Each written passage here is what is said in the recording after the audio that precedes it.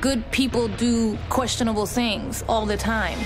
I do what needs to be done. Don't make any judgments unless you've been in my shoes. Nothing's ever black and white. There's tons of shades in between. We know that certain things are wrong, but in certain situations, doing the wrong thing is the right thing. It's about that internal struggle that every single person has. You all start out wanting to do good, and you just have to make decisions and choices based on what situation you're in. Jennifer's character, Harley, says it best. We don't start out wanting to deceive people or wanting to walk down the wrong road, but sometimes life happens. Sometimes it's about survival.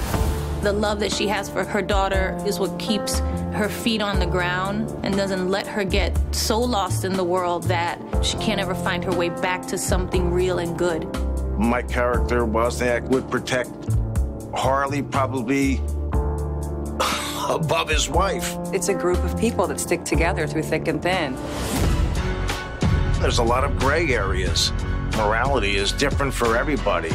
We all struggle with what's right and what's wrong, and how far do we go for the people that we love. I'm excited about this cast. I'm excited about the people behind it. It's a great script, an unbelievable director, Barry Levinson, and the actors are really good in this piece. To me, all the best roles are always somebody who's, you know, morally challenged in some way, riding both sides of the fence all the time.